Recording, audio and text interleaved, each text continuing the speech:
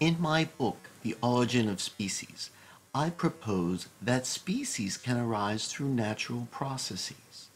Take, for example, the domestic pigeon. I believe that it is descended from a wild species of rock pigeon.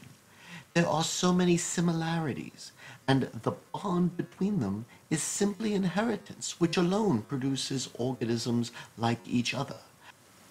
I proposed that the domestic pigeon species is descended from the rock pigeon, and that is why they have these similarities. The same principle would apply to wild species. In the plains of South America near the Straits of Magellan, there is one species of rhea, and northwards the plains of La Plata by another species of rhea of the same genus, not an ostrich or an emu like those inhabiting Africa or Australia, despite the fact that the ostrich and emu live at the same latitude.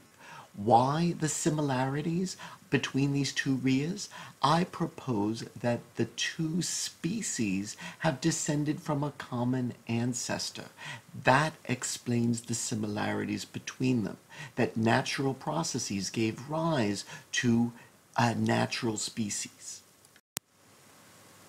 These principles clearly apply to the varieties or breeds of our domestic productions, such as the different breeds of sheep or goat or pigeon, or of agricultural plants which we harvest.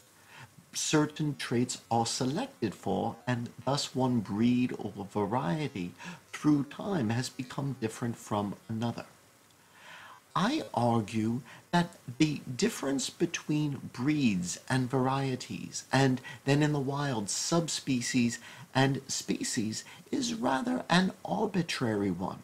There is no clear line which identifies where one species ends, and one biologist studying a group of organisms might split them into different subspecies, while another biologist might split the same organisms into different species.